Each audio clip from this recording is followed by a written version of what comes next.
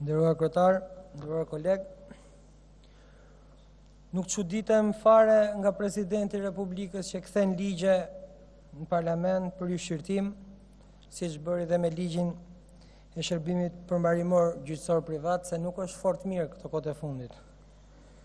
Konferenca e fundit e shtypit e Presidentit Ilir Meta ishte shfaqje e shëmtuar edhe për një kryetar partie në një deg në zonat e thellat. Po nga këto ksenofobis dhe ishte shumë i mërzitur dhe i armatosur me mlef dhe u tregua ksenofob briljant, duke sulmuar cili do që i dilte përpara me mendjen e tij trazuar nga ëndrat e këqija që po përjeton këto kohët e fundit. Se është keq të bësh burg këtë moshë, është problemi i madh kë.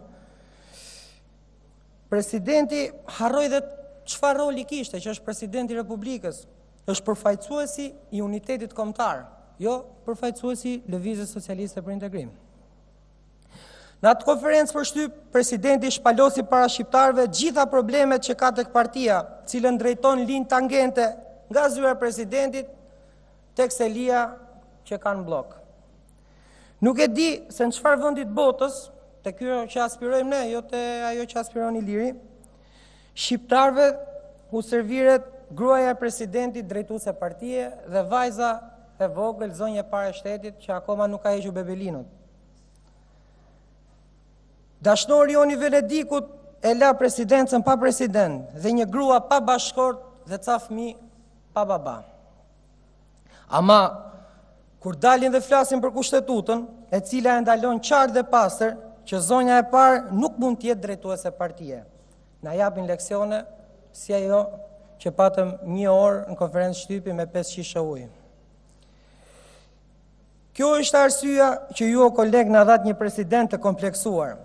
Qysh në ngjizje, që në monologun e tij të fundit hakmarrës tregoi se kush ishte në vërtet. Ai pa ça matematicieni ishte, u sol si llogaritar, krye komisioner, duke cituar edhe numëruar vota tamam siç i kishte numëruar e shoqja një ditë më përpara. Kryetarja e partisë apo zonja e parë. Se na bëjnë lëm çdo punë dhe zdim se si t'i thrasim Monikës. Teksa për hir të së shoqës, t'i mbronte deputetët që dogjen mandatet, Presidenti i poshtyu në surrat të gjithë viktimat e skemës. Digje që mos të përvolohet vetë.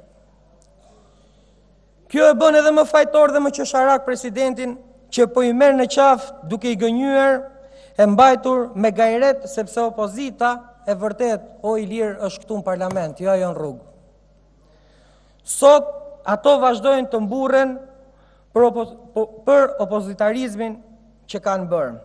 A nuk i shifni rrugëve si deklarojnë se opozita e vërtet dhe që ne që jemi këtu nuk jemi sa ata, sepse ne nuk qëllojmë as me çizme, as me shishe, as me shiringa, as me vezë, sepse këtu, nëse ka një gjë që duhet bërë, duhet diskutuar dhe goditur me fjalë. Por ama, jemi këtu që të themi fjalët e popullit, atit që ju ka votuar dhe ju dhe kur nuk e përfaqësuat nga dy akrahët, kur nuk thatë fjalët që duhen thënë për ata që ju votojnë. Janë aq të çoroditër sa që nuk arrin t'i mbushin mendjen vetes, se opozitarizmi i tyre nuk mund ta grabisësh, por duhet ta bësh, ta ndërtosh. Nuk është pronë as e Lulzim Bashës, as e Monika Kryemadhit, as e Sali Berishës. Akoma më shumë as e Ilir Metës, i cili ka harruar realisht funksionin që bën. Opozitarizmi është i 3 milion shqiptarëve të cilët nuk janë dakord me këtë qeveri të inkriminuar.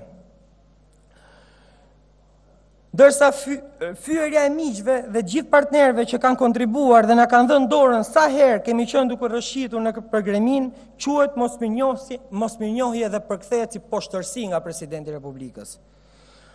Për ta mbyllur, jo më larg se sot në mëngjes, Presidenti uroi SBA-ve 243 vjetoren e pavarësisë dhe komuniteti shqiptar që jeton prej vitesh matan oqeanit, prej politikave të mbrapshta të tij dhe të këtyre që qëndrojnë pas shpinës time, t'i nxish dhe pas turpsisht i intimidojnë në distancë. Që tek e fundit dhe as pushimet nuk kanë dëshirë të vinë t'i bëjnë tani në ngushtë këtu në Shqipëri. Sepse sipas tij, shqiptarët nuk ndihen sot më të lumtur prej krizës pa rrugdalje që ka kapluar vendin. Kjo është e vërtetë që shqiptarët sot janë më të palumtur. Por dhe kam një mesazh jo vetëm për presidentin, por për gjithë politikën e mbrapsht që drejton këtë vend. Nga gjithë komunitetet shqiptare janë të detyruar të marrin rrugët e sekëldisur nga fytyrat tuaja, kur ju shohin duke kërcyer si pleshti nga një karrige në karrigen tjetër, për t'i pirë gjakun gjithë secilit prej tyre, se zgjedhja e krizës do të jetë shumë e afërt në blokimin një herë e përgjithmonë të gjithë rrugdaljeve të politikanëve të inkriminuar dhe të korruptuar. Vetëm kjo është zgjidhja e krizës. Mendoj se ka ardhur koha që bashkë me reformën në drejtësi të merren shqyrtim dhe ndryshimet kushtetuese për zgjedhjen e presidentit, sepse për ta bërë dhe për ta vënë në përdorim do të jetë shumë e afërt që mos kemi më çuditëra të tilla si ky presidenti që na votuat me 88 vota me përqafime, shtrëngime duarsh. Bashkarisht duhet vendosim që lufta verbale e amerikanëve, e perëndimorëve dhe partnerëve tonë të ndalohet me ligj, sepse lajthit një person dhe na hap luftë me revizionistët. Kështu që për gjithë përfaqësuesit e popullit brenda institucioneve shtetërore që nuk përfaqësojnë zërin e qytetarëve shqiptar, por interesat e haurit tyre të mbushur plot me milionat e vjedhura nga mundi dhe djersa e shqiptarëve. Zoti e bekoft Shqipërinë dhe këtë vend të mrekullueshëm dhe i dënoft zullumqtarët. Kam dhe diçka tjetër për Damianin, se Damian Tërmeti erdhi këtu shumë i egzaltuar dhe mendoj që ne heqim, mendon se e bën Damiani reformën zgjedhore.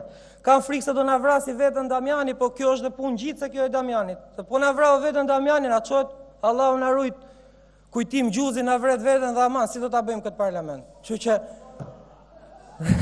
që mos u mërzisni. Faleminderit.